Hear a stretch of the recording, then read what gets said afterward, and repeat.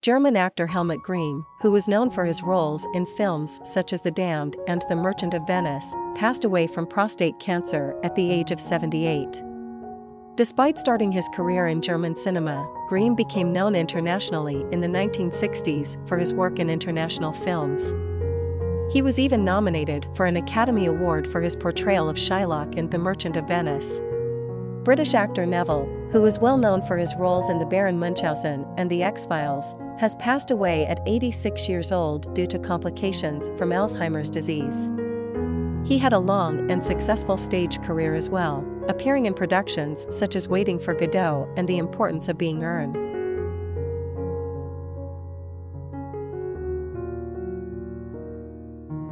Stepin Fetchit was an actor in the 1930s and 1940s who is best known for playing lazy, bumbling stereotypes in movies like The Green Pastures and Jumpin' Jacks. In later years, Fetchit became a recluse and avoided public appearances. He died from pneumonia and heart failure at the age of 83.